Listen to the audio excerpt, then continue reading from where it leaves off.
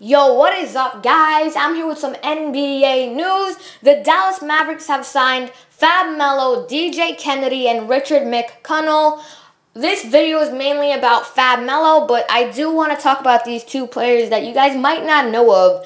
DJ Kennedy was a D-League All-Star last season for the D-League. He was an All-NBA D-League third team last season.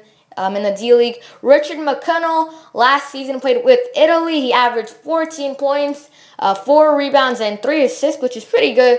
And he only played 32 games with Italy last season. I do want to point out something.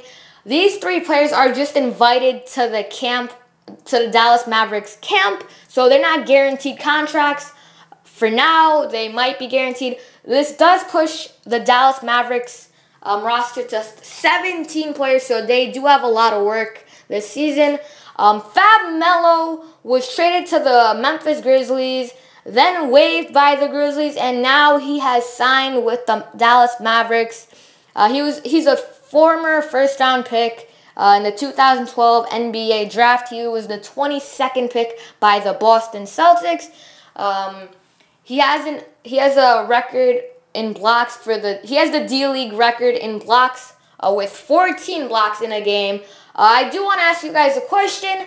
Out of these three players, which player do you guys want to make the cut for the Dallas Mavericks? That's all I want to say. Peace out, guys.